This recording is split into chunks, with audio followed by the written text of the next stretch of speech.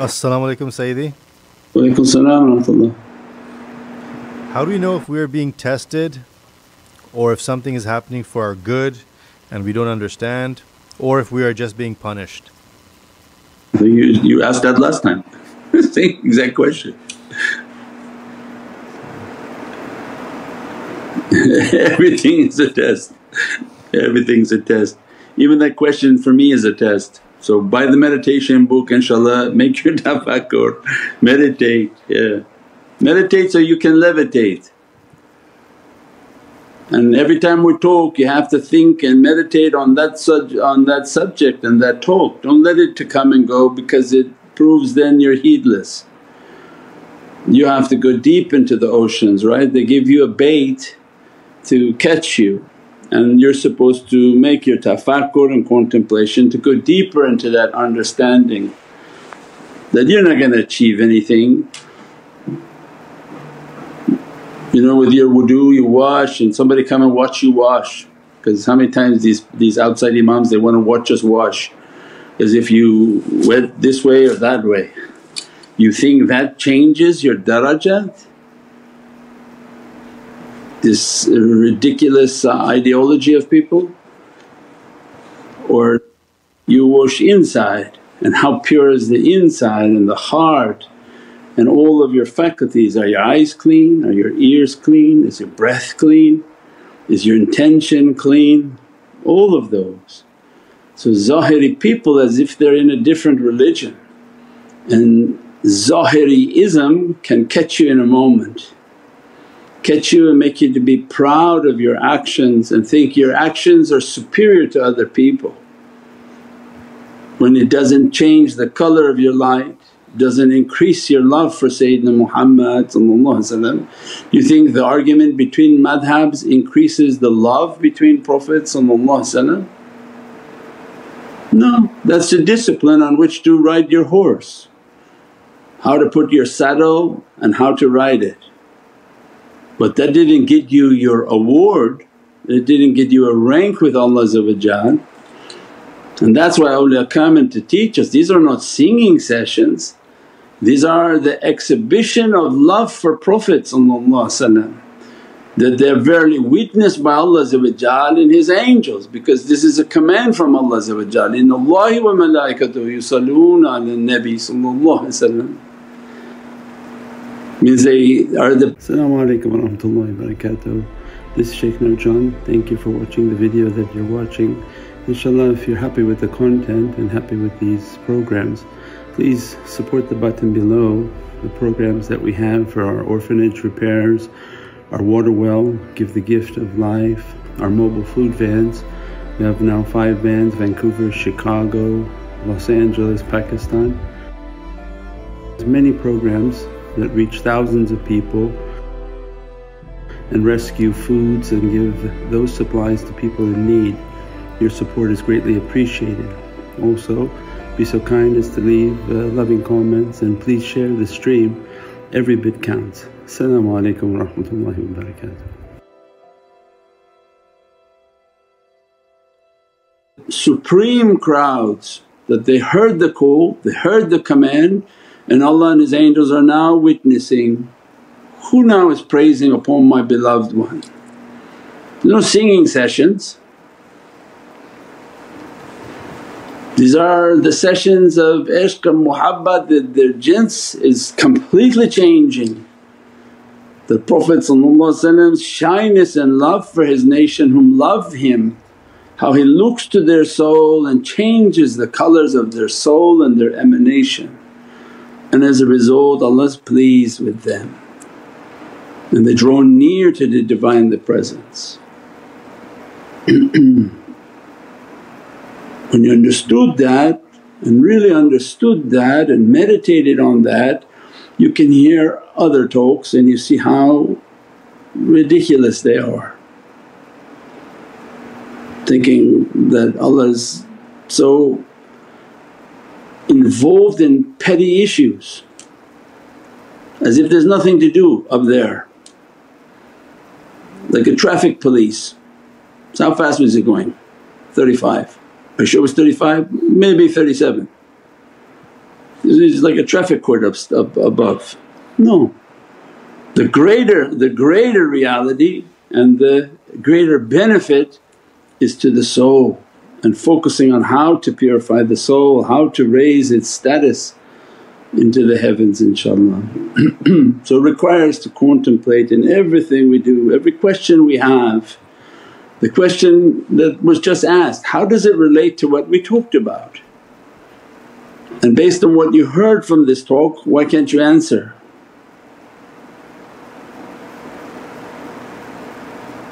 If everything's about love, jinsa tool ka bi ishq hai, then what Allah's going to test you with? Your jins, right? So you come as a material person with lots of jins, lots of goods. Allah sends servant to you from unseen, start taking your goods and throwing them in the ocean. Because many people come and they lose their job, they lose their work because you value yourself based on your jins. Ooh, jinsid ziyada, you have lots of goods. And somebody from unseen come and start throwing them into the ocean, immediately your character change and everything about you change. Is that a test or is it a punishment? Well, it depends on how you feel. If you're happy with it, it was a test because Allah's good with you. If you feel like jumping in the ocean to retrieve it, then it was a punishment to you.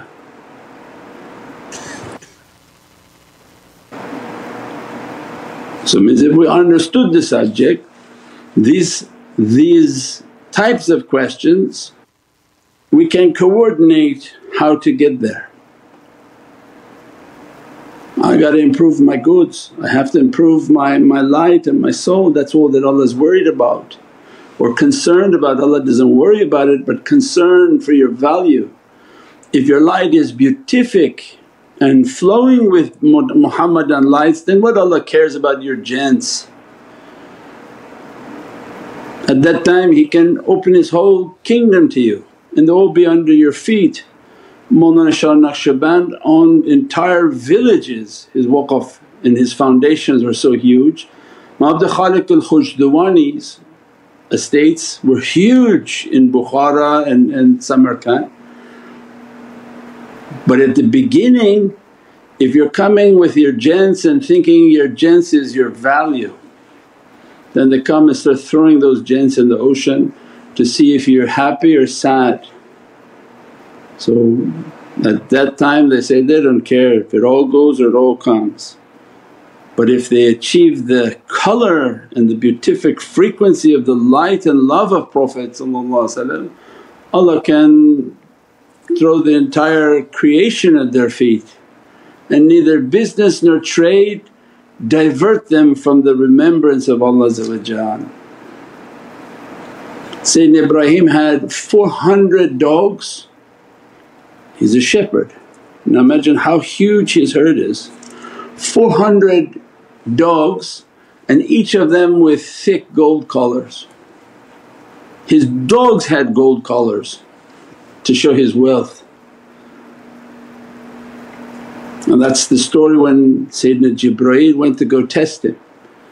So, oh, this beautiful sheep that you have, because look at his dogs have gold collars, imagine the sheep what they had. And they said, do you want them? So, what do you mean? Ya subhanallah, Subhanun Qudusun Rabbuna Rabbul Malaikati wa Ruh, make this zikr for me. He made the zikr for him. It's okay, 1/3 of these sheep are now for you. And this story continues until he gave everything away to Sayyidina Jibreel. Sayyidina Jibreel said, oh I don't, what am I going to do with all these sheep? I just came to test you, do you know who I am? He says, of course I know who you are, you can't veil yourself from me. But I gave them to you, I can't take them back, so the sheep are yours. Means that in our lives what gives us our value to Allah is this love for Prophet that changes us. Anyone whom takes a path of love and moves towards that love, No doubt that that path of love will change them, especially if they love the right one, and the only one to love is Sayyidina Muhammad. And those whom represent that love, that stand on the path and keep saying, come to this love. They shouldn't divert you to themselves or to something else, it's to come to the love of Sayyidina Muhammad. Especially last days, this is a key to salvation, inshaAllah.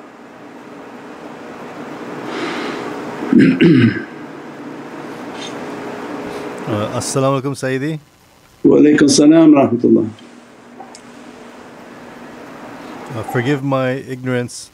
My question is whether souls continue getting guidance in the grave and in barzakh, and is it different than in dunya from their higher soul?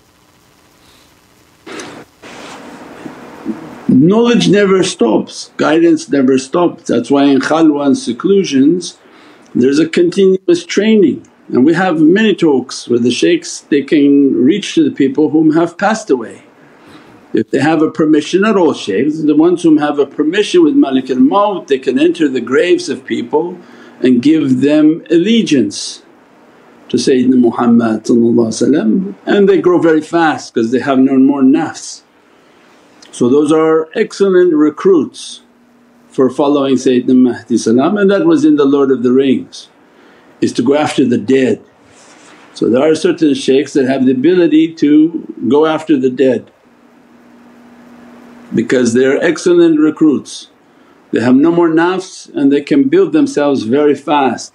That's also the key to why in the last days there will be immense amounts of calamity, because people will not reach the reality with their physicality.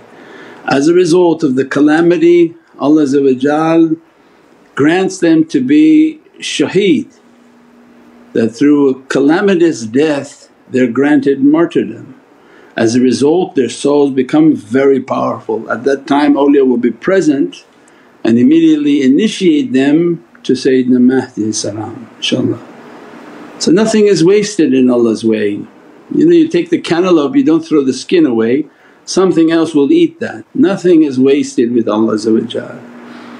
But what's important now is make sure that you build yourself now, so that the calamity doesn't have to take you away just to be with Sayyidina Mahdi inshaAllah. As-salamu alaykum Sayyidi. Wa alaykum salam rahmatullah. Sayyidi, I've been a Muslim now for nearly a year. Recently whilst walking through a shopping center, a Christian woman came screaming at me wanting to remove demons from me and praying to Christ that they're removed while screaming and yelling. I left the scene shaking at what just occurred. What is the best way to protect against this? I am sure she felt my energy.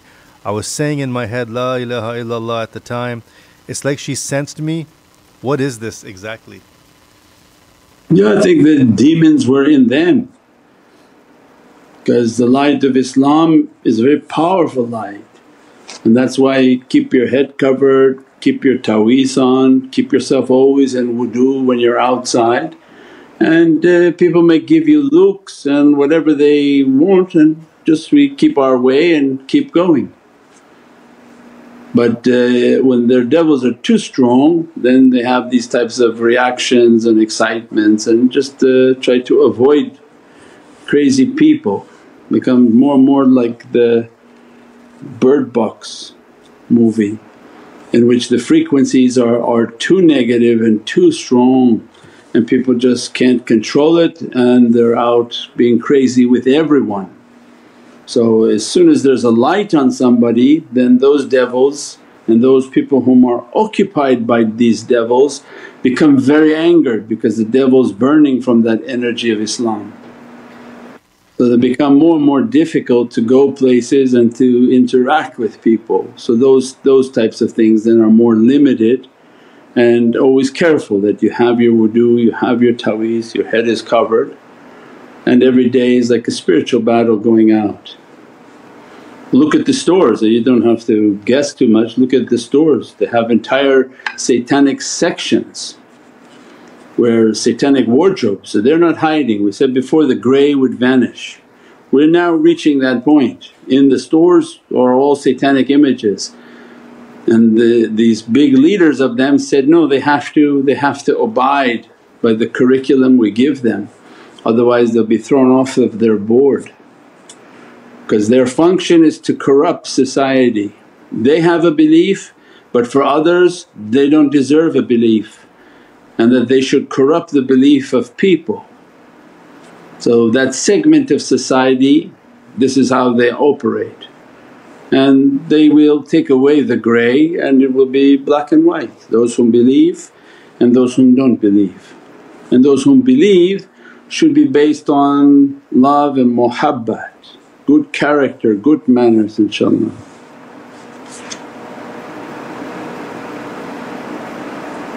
As-salamu alaykum Sayyidi. Wa alaykum as-salam wa rahmatullah. When Sayyidina Mahdi comes physically, will there be 124,000 awliya, since you taught us he holds immense qudra and light? 124,000 awliya? With Sayyidina Mahdi I would imagine that they would all be present to be with him alayhi salam. He has 7 wazirs, the 49 deputies, 50 nawab, each of them carrying one of the names of Allah, and they're all from the 124,000 awliyaullah, and this is the structure on top and then the base. And they would lend their support and be of service. Those are the first to come to be of service inshaAllah. From Mudad, Nujab, Nuqab, Awtad wal Akhyar, Jinni wa Ins. They're not all just only humans, but from the rank of 124,000 there are from the jinn, and from different categories that we know and of which we don't know their type of race. We said the Dajjal is coming and they're all jinn, and that's why you're seeing more and more of the aliens, more and more of these shaitans showing themselves. Because when they begin to expose fully, they have like sections in the store now, all Satan, all images of shaitan. So means they're not hiding themselves, they become more and more bold until they appear to mankind and make their appearance to mankind to confuse people. And a great fitna would open upon this earth. And the only protection people have is the love for Allah, which its key is the love for Sayyidina Muhammad. Jinsatuka bi ishqihi, inshaAllah. As-salamu alaykum Sayyidi. Wa alaykum as-salam wa rahmatullah. Sayyidi, is muraqabah similar to astral travel? I don't know what people understand of astral travel, that they travel through their mind. Again, everyone has a different understanding and variations of new age explanations, but muraqabah is to contemplate. It's not so much only the travelling but to contemplate oneself and to understand the body, its limitation, and open up the reality of the soul and the heavenly world, the world of light. Making the connection with the souls in the world of light, connecting with the guides in the world of light, connecting with Prophet in the world of light. Those are the realities that Allah wanted for us.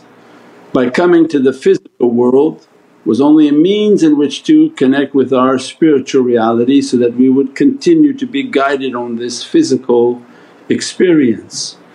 When we left that, we became relying upon physical, right?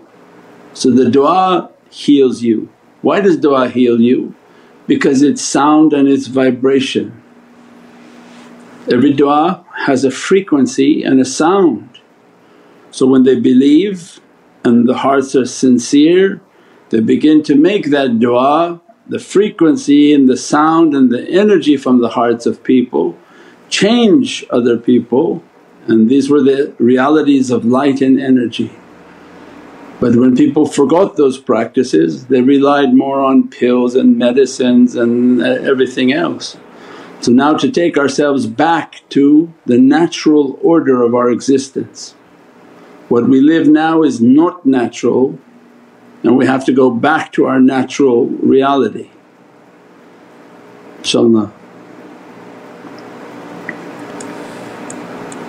As-salamu alaykum Sayyidi. Wa alaykum as-salam wa rahmatullah. Sayyidi, in day-to-day activities as students, can we adopt mindfulness or should we just make our focus on durood and salawats?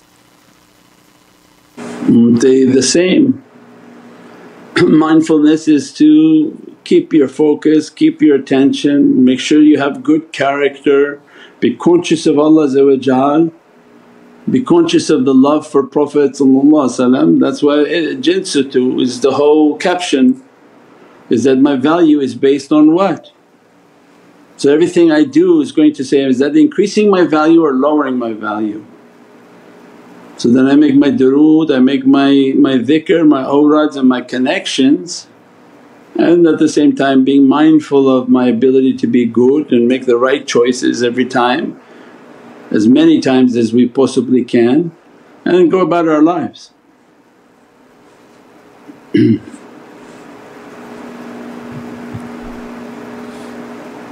As-salamu alaykum Sayyidi. Wa alaykum as-salam wa rahmatullah. Is there anything we can do if a really good friend is choosing a different path?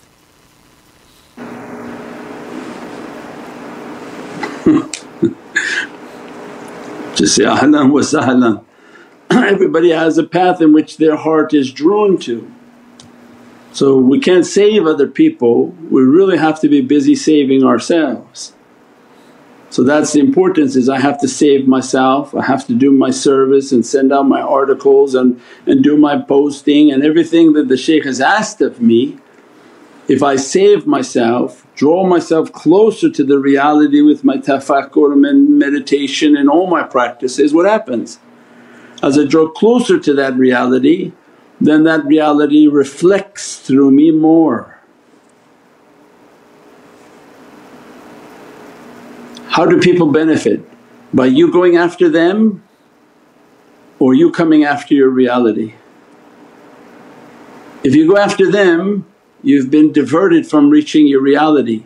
Now your physicality is just grabbing them and talking to them, come on you have to listen to me. And this all your brain to their brain, you lost your objective. But if you ignore that and move towards your reality, means now your soul has more and more power, more and more power. You begin to pray for those people. The light of your reality is emanating around those whom love you and whom you love.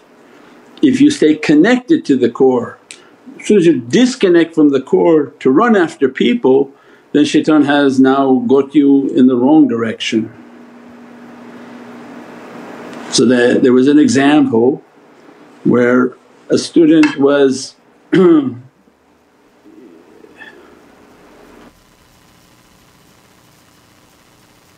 was in the zikr and the zikr starting, and another student is driving past the house and notices that a fire is now starting in that house, and he runs to the zikr and tells the student that a fire's in the house, starting in your house. And the student ignores him and continues with the zikr and his connection, and the majlis of the zikr ends, and they find out that as a result the fire went out. And the discussion with the shaykh is that had he gotten up and went back, everything would have been burnt, because he was trying to resolve the issue instead of his reliance upon Allah. These are for higher level people, entry level people can't do these types of things, they don't have the belief. It's like, قُلْ يَا النَّهْرُ كُونِي بَارْدًا وَسَلَامًا عَلَى إِبْرَاهِيم. Everyone thinking they're like Sayyidina Ibrahim and they'll jump in a fire and it won't burn. No, it will burn you very bad because you don't have that level of belief.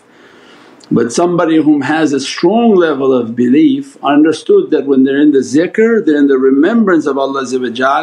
Allah is the best of those whom to turn your affairs over. That, Ya Rabbi, I'm remembering you, remember me. Means this fire and my difficulties, you can only put them out. And Allah will extinguish them, send help for them, everything. But when you leave trying to rely upon Allah and say, no, this I don't really believe that, let me go home and now fix this, then that's when your test was a fail. By the time you probably got home everything had burnt. So these testings and these levels of belief Allah will test the servant. And this is what is the real tawakkul. When people say, rely on Allah only, yeah, but these are only for the people of tariqah that understood this level of belief and they live by that level of belief. That if they're busy with Allah and the love of Allah, love of Prophet, then Allah is telling to them, I'm the best of those to turn your affair over to. How many people would do that? They have to be the people of certainty. Most people will get up and try to resolve it themselves and say, oh this is like tie the camel. Say, no, absolutely not. The remembrance of Allah is much higher. In the majlis of Allah and your position and connection with Allah, everything will be resolved and Allah will test you. So this is many times this has happened in people's lives. They go somewhere and say, oh snowstorm is coming, it's okay, but the same person who brought me here will take me home, otherwise why he didn't want me to come for zikr? And they go and everything is resolved by the time they have to go home. So Allah has many ways to show the servant. This will be scary, this will be horrible, people say, don't go, don't do it. My faith and trust is in Allah, He will resolve everything and they will be tested in that level of belief and that level of way. And so that's why they gain a sense of yaqeen and certainty that other people can't understand, other people can't understand their life and say, well, why do you operate like that? No, because their life is based on relying upon Allah regardless of what anyone says or what anyone feels. They've been tested, they know their level of testing and they know their level of belief in Allah inshaAllah. InshaAllah we break for Salatul Maghrib and then come back for the Khatm Khawjagan inshaAllah. Subhana rabbika rabbil izzati amma yasifoon wa salaamun al mursaleen walhamdulillahi rabbil alameen. بحرمة محمد المصطفى وبسير سورة الفاتحة. As-salamu alaykum wa rahmatullahi wa barakatuh. This is Shaykh Nurjan. Thank you for watching the video that you're watching. InshaAllah if you're happy with the content and happy with these programs, please support the button below, the programs that we have for our orphanage repairs, our water well, Give the Gift of Life, our mobile food vans. We have now 5 vans, Vancouver, Chicago, Los Angeles, Pakistan. Many programs that reach thousands of people and rescue foods and give those supplies to people in need. Your support is greatly appreciated. Also be so kind as to leave loving comments and please share the stream, every bit counts. As-salamu alaykum wa rahmatullahi wa barakatuh.